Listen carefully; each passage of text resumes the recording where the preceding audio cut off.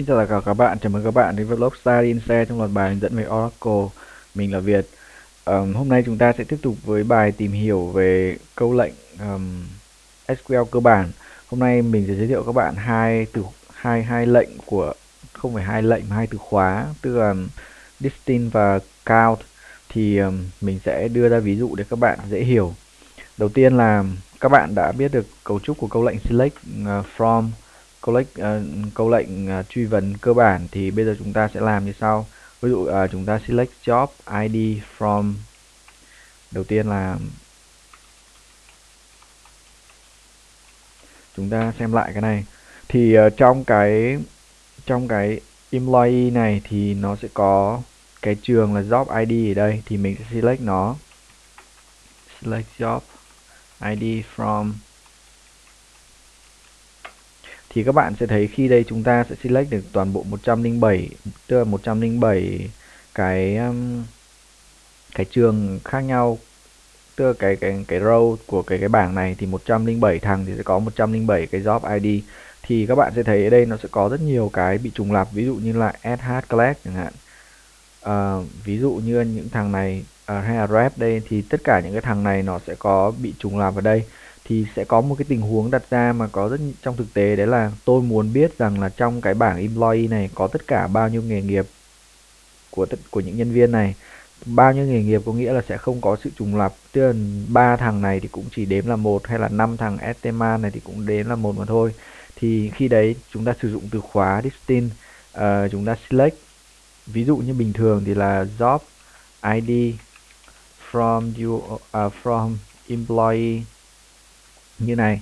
Thì cái việc này thì nó sẽ select ra những cái toàn bộ những dữ liệu của chúng ta, và khi mà chúng ta muốn nó phân biệt thì chúng ta thêm từ khóa distinct như này. Thì khi này nó select ra thì các bạn sẽ thấy nó chỉ rút ngắn lại còn 19 thằng, và những cái dữ liệu này nó không bị trùng lặp, mỗi thằng chỉ có xuất hiện một lần mà thôi. Đây là cái tác dụng của câu lệnh distinct, nghĩa là nó sẽ loại bỏ tất cả những thằng trùng lặp, duplicate. Tiếp theo một vấn đề nảy sinh, đấy là các bạn hãy vào trong cái SQL Developer và các bạn select cái bảng employee này ra, và nó có một cái trường là trường commission PCT ở đây. Thì các bạn sẽ thấy là nó có trống rất nhiều. Đây là những cái vùng dữ liệu mà bị null, tức là những cái row mà nó bị null. Thì các bạn sẽ thấy nó null rất nhiều, và các dữ liệu của nó chỉ tồn tại một số nhỏ như này thôi. Các bạn sẽ thấy ở đây. Thì bây giờ chúng ta hãy thử câu lệnh distinct với lại cái thằng này. Select distinct của cái commission PCT.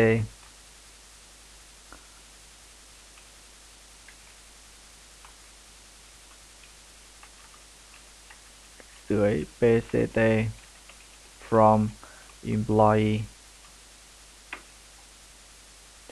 Thì các bạn sẽ thấy đây nó có tất cả là 8 bảng, 8 xin lỗi các bạn,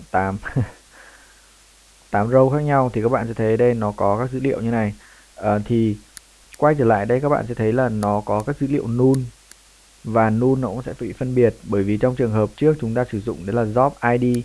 Job ID thì là nó sẽ có tất cả những trường hợp tất cả các row này đều có dữ liệu và nó không có dữ liệu null. Thì ở đây các bạn sẽ thấy là ở trong cái PCT này thì nó sẽ đếm cả trường null. Nếu mà chúng ta sử dụng distinct thì nó sẽ lọc luôn, không loại bỏ các dữ liệu null của chúng ta. Thì đấy là tác dụng của câu lệnh distinct. Thì các bạn nên thực hành thêm những trường dữ liệu khác, ví dụ như department ID chẳng hạn, thì nó cũng tương tự như job ID, hay là các bạn tìm thêm các cái table khác để tìm hiểu thêm. Thì đấy là về distinct. Bây giờ chúng ta sẽ chuyển sang tìm hiểu về câu lệnh count. Thì đầu tiên chúng ta sẽ tập trung vào cái trường manager ID của cái thằng employee này. Thì bằng quá trình check thì chúng ta biết được rằng là cái trường 100 này, cái trường 100 này thì nó có cái manager ID là null, tức là employee ID bằng 100 thì manager ID là null. Thì cái câu lệnh check thì mình sẽ giới thiệu với các bạn ở cái bài hướng dẫn tiếp theo. Thì bây giờ các bạn cứ biết như thế này đã. Thì trong cái đống manager ID này thì có duy nhất một thằng đấy là null thôi. thì chúng ta sẽ sử dụng một số câu lệnh như sau để chúng ta thấy được cái khả năng của lệnh count trước. Đầu tiên là cơ bản nhất là count, rồi xong rồi tên trường ở đây, from một cái bảng nào đấy, ví dụ như employee như này, thì chúng ta có thể count là cái gì, count employee ID, thì khi này nó sẽ đếm ra toàn bộ cái trường đấy là 107. Hay là ví dụ như chúng ta có thể count về cái mà chúng ta đã làm là cái job ID chẳng hạn, thì nó cũng ra 107. Có nghĩa là cái count này nó nghĩa là một cái lệnh đếm, thì cũng có thể các bạn sẽ thay bằng cái lệnh này sao, nghĩa là đếm tất cả những cái trường ở trong đấy thì là nó cũng ra 107. Thì cái vấn đề ở đây là cái lệnh count này thì nó sẽ đếm tất cả những cái trường, kể cả null. Khi mà chúng ta đặt bằng zero, đặt star như này thì nó sẽ ra null hết. Nhưng khi mà các bạn mà thay bằng tên trường ấy, ví dụ nhé, các bạn sử dụng manager ID thì lúc này nó không còn 107 nữa mà là 106. Thì các bạn sẽ thấy ở đây khi mà các bạn select vào cái trường này bằng lệnh count thì nó sẽ loại bỏ cái trường null này và nó sẽ đếm những cái trường not null mà thôi. Tiếp đến ví dụ như select count distinct, tức là nó cho phép đếm những cái thằng khác nhau. Bây giờ manager ID from employee, thì câu lệnh như thế này thì nó sẽ cho phép chúng ta là loại bỏ những thằng trùng lặp. Ví dụ như đây một thằng 124 hay là một thằng 101, đây nó sẽ loại bỏ hoàn toàn.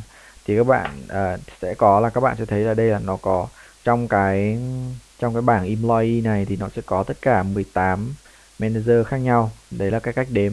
Tức là với câu lệnh distinct thì nó sẽ, nếu mà chúng ta sử dụng câu lệnh này thì nó sẽ chỉ hiển thị ra chứ không có, ví dụ như đây là hiển thị ra 19 thằng là bởi vì distinct vẫn có thằng null, tức là nó null nó sẽ tính vào. Nhưng mà khi chúng ta sử dụng vào câu lệnh này thì nó chỉ đếm các cái thằng khác nhau và khác null mà thôi.